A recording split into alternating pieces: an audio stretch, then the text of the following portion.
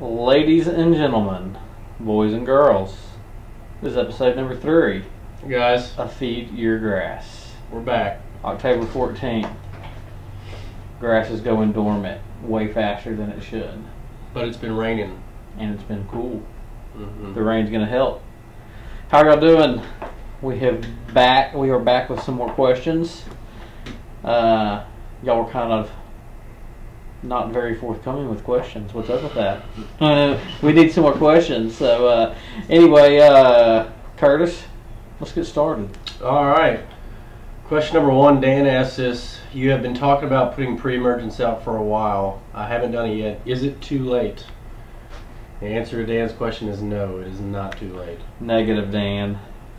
We have been putting pre-emergents down for 6 weeks now. Right. We've got a couple more weeks to go. We probably will wrap up the end of October. I would go ahead and get them out pretty quick. Right. As soon as possible. Do you want to? The whole purpose of the pre-emergence is you want to keep the stuff from ever having the opportunity to germinate. So a lot of the weeds that you're going to have this winter, the seeds are already set. They're already there. They're there from last winter. So the products that you're going to use to put down, and that's something we need to talk about a lot more too. We say products, and you need to use this or you need to use that. I kind of have been saying, go to Home Depot, go to Lowe's. It sucks. Don't go to Home Depot. Don't go to Lowe's. You can, and I'm not knocking on them. I hope they're not watching. If you're going to do it yourself, do it right. And if you're going to do it right, you need to go get a quality grade product. Not that they don't have it, but if you're over in the Bossier area, there's a place called ProPest. It's right over there down from Bipsy. We'll put the address down here in the comments. And then if you're over in the Shreveport area, you could go to Ewing Irrigation. They've got a multitude of different products in there. It really depends on if you're going to use granular or if you're going to use liquid. They have some granular pre-emergents out there. I don't think they work as well, just my opinion. So liquid works way better, but that poses another obstacle. If you're going to do liquid, you're going to have some sort of equipment. Right.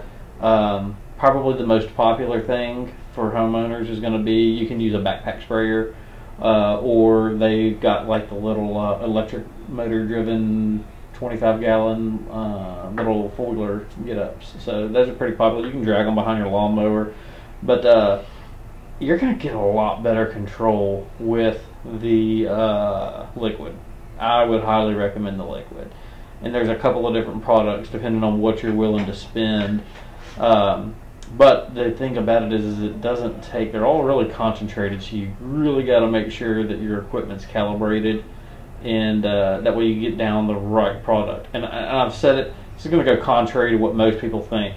Right now is the best time to get on a lawn care program. And when I say a program because you can't just randomly go about treating your yard. It's something that you've got to be very deliberate, very consistent, and there's a time and a reason for everything. So, and I say right now is the best time because right now you're going to be able to get your pre-emergents that are going to stop winter weeds, and it's going to also help with the springtime weeds. Here in about another month or so, we're going to start putting down heavy doses of potassium for root development, things like that. So, what was the original question? I feel like we kind of... Is it too late to put pre-emergents Oh yeah, out? no, it's not. It's not. No, go ahead and put it down now though. I would tell you, if you get into November too much, They need to have them down before it gets too cold. Yeah, it's not really cold. It doesn't have anything to do with that so much as it does the development of the plant. So and that stuff's going to start germinating and start seeding out pretty quick. So anyway, Good question. Dan, thank you. Next question, Mike asks us, once the grass stops growing, do I have to do anything else to it? It's a very legitimate question, Mike. Mike. Not Dan, Mike. That's what we were just talking about. Once it goes dormant, you don't have a lot of pest you don't have a lot of things going on with, you know, pest problems, insects, things like that. You do want to, you know, November, December, really kind of focusing on root development because our cold weather's still pretty iffy then. So you're really wanting to focus a lot on root development, heavy doses of potassium, and that just causes for a thicker, more robust root system, and it allows the grass to be able to winter or go through the winter a lot stronger. So it's a good question though. Yes, you need to do one thing, and you need to put down some potassium for root development. And then, you know, January, February, we're right back into more pre-emergence. So I know I'm harping about it now, and a couple of months we're going to be harping about it again. So anyway. Our next question is, how can I get rid of the scale in my crepe myrtle trees? What is scale, Garrett? I wish I knew how to get rid of it. Scale's a pain in the butt is what it is. You want to take that or you want me to?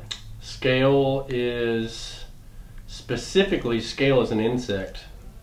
But you may notice byproducts of the insects such as, it's called honeydew, which is the black, no, the sooty mold is the black stuff most people you're going to call or you're going to get concerned because of all the black mold you're going to see everywhere. It'll be on the ground, right? Surrounding plants. But it's going to really be specifically around the canopy of your tree, like where the limbs and the leaves are. It can get on the walls, cars, anything that's underneath it. And what it is, the powdery mildew grows on honeydew, which is the byproduct of the scale. The scale's living in the tree and he's doing his business, which his business is the honeydew, and then the honeydew lands on whatever, and then the sooty mold grows on the honeydew. So you get rid of one and you take care of two. So I guess that's killing multiple birds with one stone. Right. Scale is a pain. It's hard to get rid of. I would tell you that scale is something that it's more of a maintenance program. Meaning that we're gonna try to control them as best as we can, control the population. You're really gonna have to do it probably twice a year. The springtime is actually a really good time to do it because, you know, in the winter time you're gonna trim your crepe myrtles, and when you trim them, you're gonna actually get rid of a lot of the scale just by simply removing the branches. They're gonna be on the branches and the leaves and stuff like that you're gonna get rid of. So just by trimming your crepe myrtle, you're going to get rid of a lot. And then in the springtime, a lot of the younger immature scale, it's technically called armored scale because as they get older, they just get this really hard outer shell that's hard to penetrate with insecticides. So when they're younger and mature in the springtime, it's really easy to have a good control with the insecticides because they're younger and they're more susceptible. So another good time is going to be late summer, early fall. That's really when they get really active. So if you can do it in the spring and then do it again like late summer, those are two really good times to treat for them. Like I said, you're not going to kill them per se. You're going to control it. You're going to make the situation better. There's just not a surefire way, and you're going to do it with two different chemicals. One of the chemicals is more of a we're going to call it a topical. That's like a bipin product, and that actually lands on the insect and kills it that way. And then there are some other products like a imidacloprid and stuff like that. They actually, you do like a soil soak, and the root systems of the tree will uptake the chemical, and then it'll kill the scale as they feed on the tree. The tree has all this stuff in its system, if you will, and that's going to get rid of it. So, very good question, Courtney. That was a good question. It's a pain in the butt, though.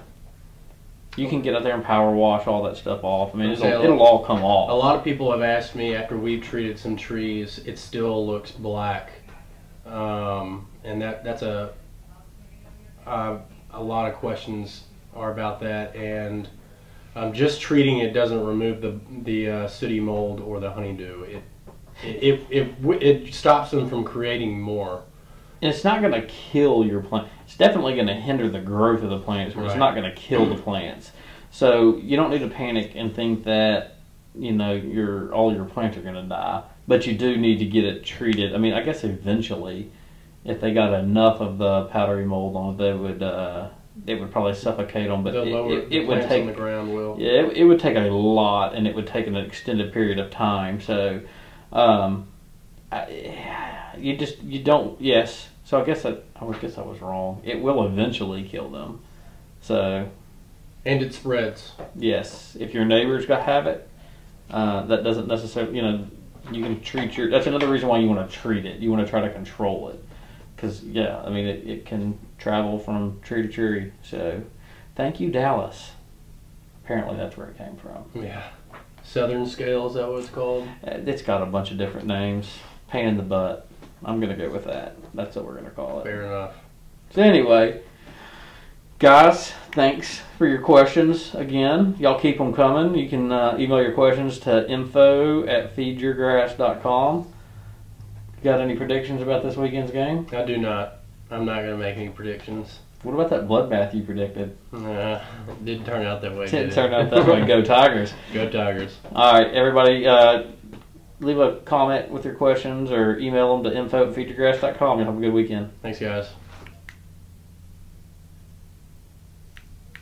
Garrett. Garrett, stop it.